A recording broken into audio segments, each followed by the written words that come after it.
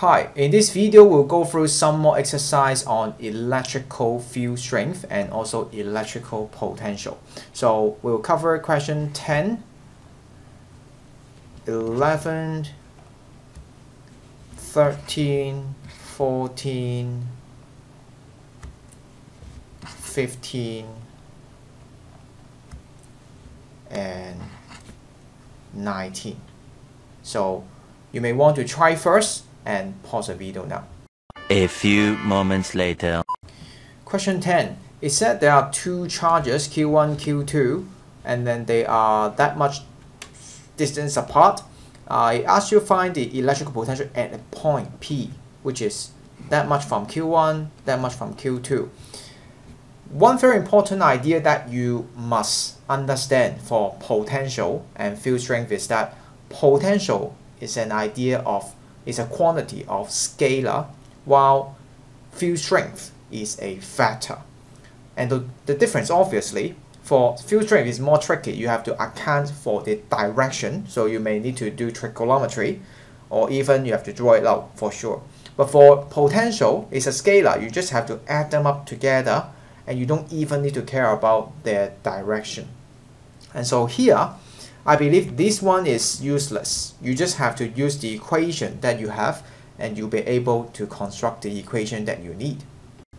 And so if you don't remember, you can go back and check out the equation that you have, which is V equals to KQ over R as the general equation. And so here the total electrical potential will be the KQ1 R1, if I call this R1, plus KQ2 over R2. You just add two potential together. And so because of the time, I have already put down the steps here, and you can go and check out your own answer. The answer should be negative 1.5 times 10 to the power of 4 V. Notice that this is negative. So here I still put it as positive, but then when you substitute Q2, it is negative. So it's actually minus this fraction. Question 11 is a bit more tricky because it gives you a square which has 10 cm, so that would equal to 0.1 meter for the side length. And then at each corner, at each vertex, it will have a charge of 5 μ coulomb, and it asks you to find out the potential at the center. So definitely one thing you need to know is the distance from the charge, that means from each vertex to the center. So let's call it R, and the side will be 0.1, and so obviously you will be able to get this. By different approach, you may use, I guess, cosine law, that you know this one is going to be 90 degree because is it 360 divided by 4? Yeah, it should be 90 degrees. And so you can use this as R, this is R, and this is 0.1. So that means R squared plus R squared root equals to 0.1. That means 0.01 equals to 2R squared. That means 0.01 divided by 2 R squared, and that means R equals to this. And so for part A, using the same idea like what we said earlier, then it would simply be K, Q over R, and since you have 4 and each of them is exactly the same, then you multiply by 4. So the answer should be something like 2542755, which you could run it to 2.5 times 10 to the power of 6 V for part A. For part B is actually very simple because no matter what charge you have, all these forces from each vertex that charge, they would cancel out because they have the same quantity of charge, same distance, but then you can see geometrically they will all cancel out. You can say this one cancel with this one, and then this one will cancel with this one. And so for part B, it will simply be 0. You can try to explain in words maybe, if this is really in the exam, if necessary.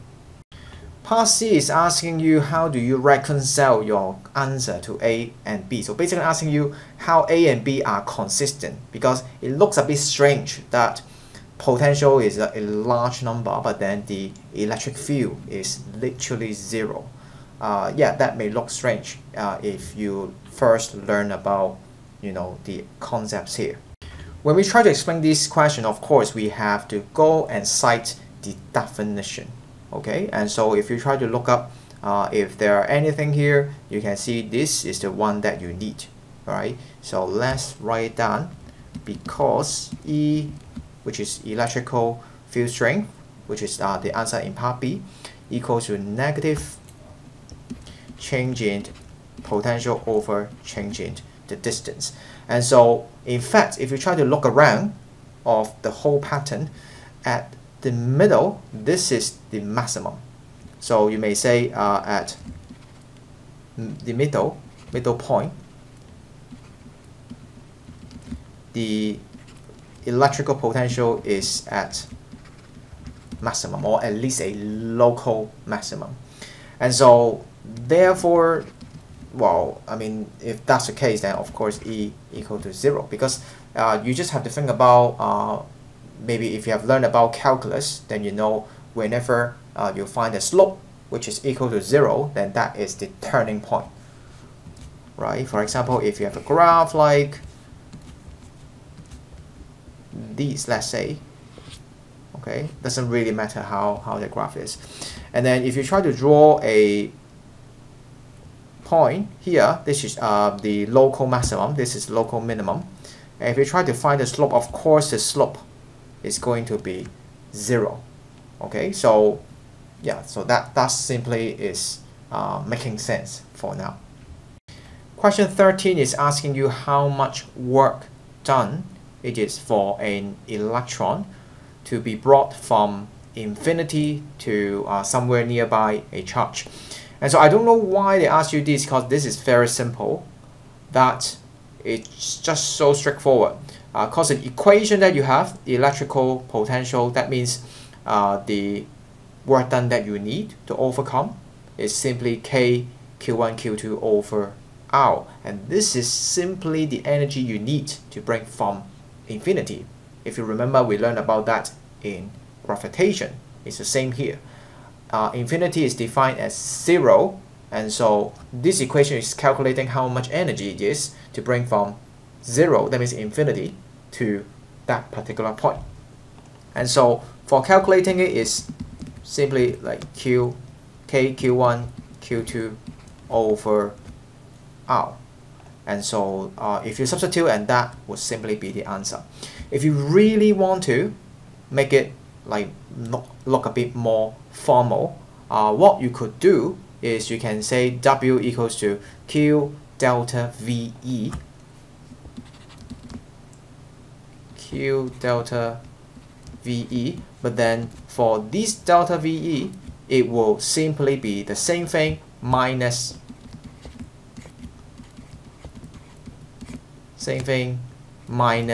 the potential at infinity, which is 0. So that means eventually, oh sorry, there's no Q here, all right, which is eventually the same thing, because if you look at this one and this one, yeah, it's going to be eventually the same. E here, alright, don't take me wrong, this is referring to the energy, okay, which is the work done, simply. Alright, so I'm not going to do it, and I guess you can try to figure out the answer, and just for your reference, this should be the answer. It should be positive because you have electron and the charge that giving you electric field is also negative, so become positive eventually. 14 is finally something more interesting. So you find there's a point A, a point B. Point A will have 100 volt, B will have 200 volts. So try to draw the diagram to illustrate how it looks like. And then there's an electron coming from A to B. Alright, and obviously there is a potential difference, and therefore there must be a change of speed here, because those work done will be contributed towards the kinetic energy, or the other way around. And here, just to double check with the question whether or not it's sensible, you should think about that. Hey, for voltage, it go from high to low, right? 200 to 100 volts normally. When I say normally, it means to the positive charge. Okay, so positive charge will move from 200 volts to 100 volts. When I say move more precisely, I should say accelerate. But then for electron, because it's opposite in charge compared to the positive is negative, and so the interaction will simply be the opposite. That means they will accelerate, they will gain energy from lower voltage to a higher voltage. Okay, so the whole thing will actually make sense for now. We'll have to calculate the work done first, so that will be W equals to Q delta V. And so for electron, you will have to find from the data booklet, and this is going to be quite essential and you use it quite often right here. So 1.6 times 10 to the power of negative 19, and then the V will simply be you can simply say 200 minus 100, and that will be the amount of energy that you get. So let's calculate this first. Well, of course, it's simply just multiply 100, and then this energy is the one that fully get to be the kinetic energy, and so you can say Ke equals to half mv squared, because they want to calculate speed, and so that Ke would simply be the one that we calculated, equals to half m. For the mass of electron, you can actually find it in the data booklet, right? Because it's also useful for other chapter as well later on. Anyway, here we should use the SI unit, so kg, that one. So 9.11 times 10 to the power of negative 31, and then v squared. So with this only one unknown, then for sure you'll be able to find the answer. So eventually you should find something like 5926738. So you might want to round it to 5.9 times 10 to the power 1, 2, 3, 4, 5, 6 meter per second, because everything else is in SI unit. Okay, question 15, because 15 looks tedious, right? You look at the 4 vertices, they are kind of like in the random numbers. You can tell that is very tedious because there's no symmetry in it. Part A is asking you to find the force acting on this charge. For some reason, I don't know why. Find the magnitude and direction of the net force on this. So obviously there will be 3 forces due to the other 3. So we will have this one, because it is attractive, so it will be attracted towards this. This is also negative, so it will be attracted towards this. And then for the 4 mu coulomb, it will be repulsive, so going in this direction. And let me just name them, call it F1, F2, and F3. And in fact, for every single force that you have to calculate here, it's just the Coulomb's law. So F, well actually I think you can recall, but I would like to show you the equation. That is K Q1 Q2 over R squared. K Q1 Q2 over R squared. And so the only tricky thing is because you have got 5 cm for the side of this square. And then the only thing that you may find a bit tricky is the distance between these two. And again, you can think about semi-Pythagoras theorem. Then this should be root 50. Yeah, I think you all should know this. And that's pretty much. Oh wait, here there should be a square. Sorry.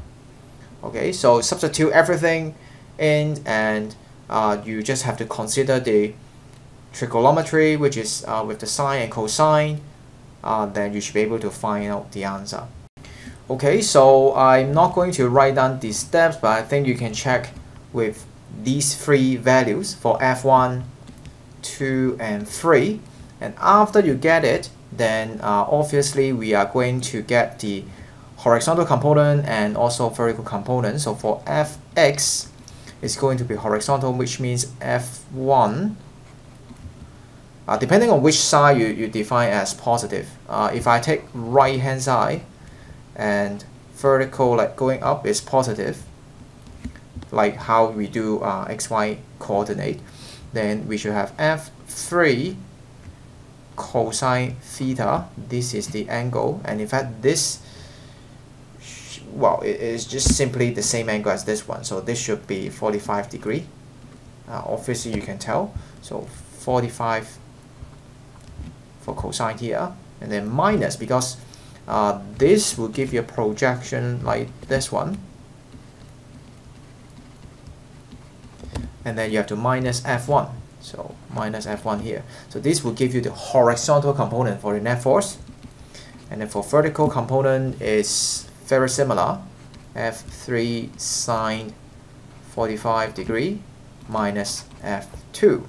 And after you get it, you know, in terms of magnitude, like how you learn in chapter 1.3, you can get Fx square, Fy square, and then you'll be able to find the final value.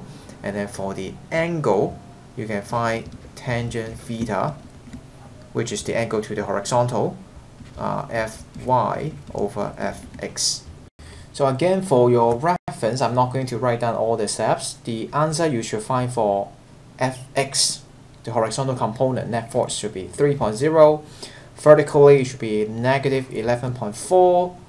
When you combine them using Pythagoras theorem, will be 11.8 Newton. And eventually, you should find the angle as negative 75 degree. Part B, once again they ask you to calculate the electrical potential at the center. And so similar to the previous question that you should know, potential is a scalar, so it doesn't really care about the direction, and this time it's just much easier. You just have to keep spamming the equation about electrical potential. That is V equals to KQ over R. And as for the R, it will simply be the distance from each vertex to the center, and since you know this is root 50, so this is root 50 divided by 2 simply. So just add all four together for the individual potential, and you should get the answer. And so the answer you find should be this value, 5.1 times 10 to the power of 5 V. Part C asking you about the work done, and so obviously you have to use work done equals to Q delta V, this equation again, and you move it from infinity. So once again, at infinity the potential is 0, so you just have to find out the potential at the center, which is your answer in part B. So you should find nano should be 10 to the power of negative 9, so that's the charge, multiply with the V we find earlier. So yeah, the answer should simply be 5.1 times 10 to the power of negative 4 joule. Question 19 is probably the most interesting one, and a bit similar to the previous one where we tried to calculate how that, like 14, how the electrical potential will affect its kinetic energy.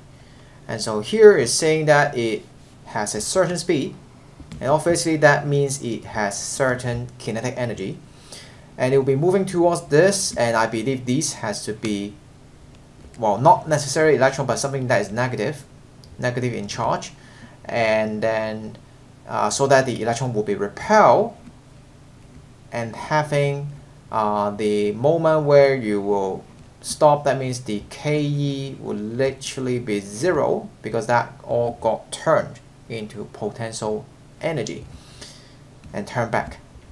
And so you can construct an equation that is KE equals to electrical potential energy, or simply the work done if you like to. K is half mv squared, as we all know. As for the electrical potential or work done, you can say Q delta V. And then one thing that you should not miss is that electrical potential is 0 at the initial point. So basically it means it starts from infinity. So that will be leaving you with the potential at P. And by the way, the Q here is simply the charge of the electron, so E is the one that I'm going to use. So again, by substituting all the values into it, you can find the mass of electron from the data booklet, velocity from the question, and charge of electron again from the data booklet. You can find something like 7.19718 something. Remember, it's negative because the charge itself is negative, and eventually you get something like negative 7.2 V. And so the rest should be very easy because it asks you to determine the magnitude of Q when they given you the distance. And so this potential obviously is due to this charge. And so you can say Vp equals to Kq, the actual Q here, over R. So negative 7.2 equals to 8.99 times 10 to the power of 9. Q is the one that we want to find, and R is 2 times 10 to the power of negative 10. So eventually you should get the Q to be negative 1.601779 something.